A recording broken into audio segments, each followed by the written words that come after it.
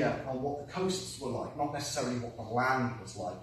But however, there are some cases where dinosaurs have actually been found on the Jurassic coast.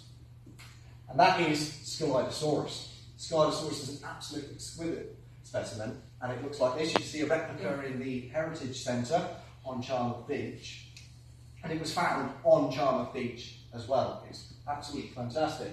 Now, Scelidosaurus is the best preserved and most complete dinosaur ever found in the United Kingdom. And it was found in Charmouth Mudstone, as I said, of Charmouth Beach.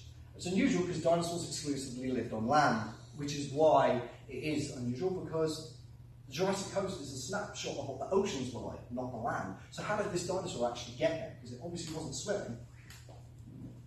So the theory is that perhaps a herd of these dinosaurs might have been killed in a flash flood and maybe washed out into the ocean, but unfortunately the fossil doesn't give much clues as to what actually happened there. So we can only hypothesise at this point in time.